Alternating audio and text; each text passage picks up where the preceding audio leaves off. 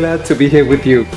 I've just returned from Amsterdam, where we brothers had a gathering. It was great. Yeah, because of all the coffee shops. No,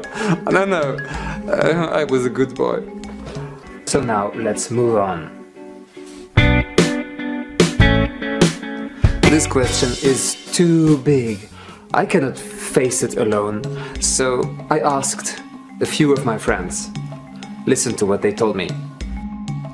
This is Dominic from Austria, and he says, Ich denke, das sind Beziehungen zu Menschen, Personen, die einen wirklich lieben. That means life in all its fullness is about relationship with people who really love you. That's nice.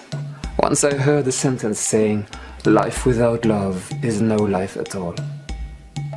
And this is Antonia from Poland. Listen. Nawet do trudności i tego, co może nie jest tak pozytywne w moim życiu.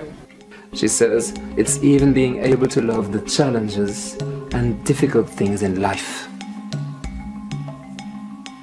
So that means never stop loving, even if things get tough.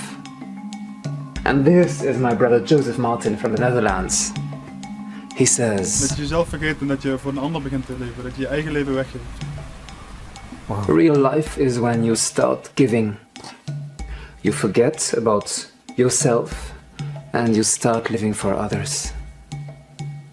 Wow. You know, my friend, this is what we were created for. This capacity for loving, you have it in you. So just let it come out. God bless you.